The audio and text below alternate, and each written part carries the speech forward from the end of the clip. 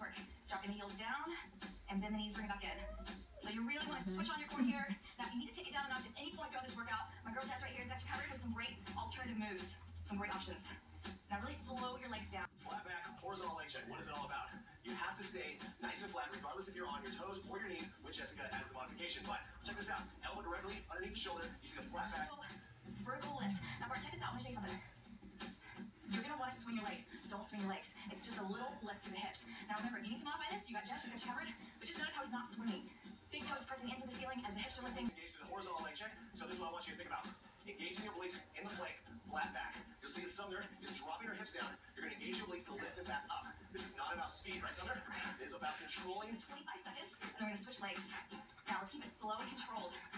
Oh. I want you to just take the floating foot to the floor. So bend the knee just like Jess. There you go. Nice work.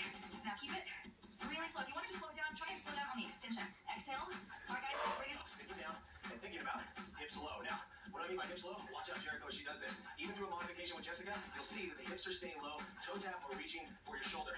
Either way, we're really engaging our core by rotating and staying low to the ground, right? Right. So, again, modification, check out Jess. Still keeping the hips low to the ground. Knee. So check it out. I want you to say this with me. Side, up, middle, down.